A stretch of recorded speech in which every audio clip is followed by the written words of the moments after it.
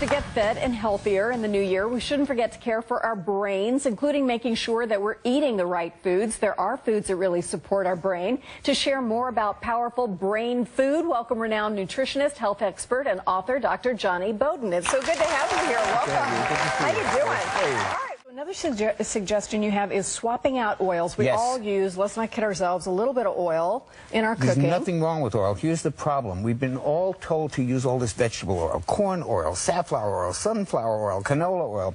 It's all fine. We eat too much of that, and that creates inflammation. We've been so afraid of saturated fat that we've substituted all this corn oil and vegetable oil for the saturated fat, and that's been a big mistake. And here's why. First of all, the new research is showing saturated fat doesn't even cause heart disease. It's pretty much an innocent bystander. What? Yeah.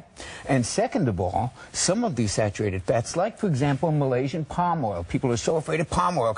This actually helps the brain. Don't want to do you know why that's red? Because of all the antioxidants in it.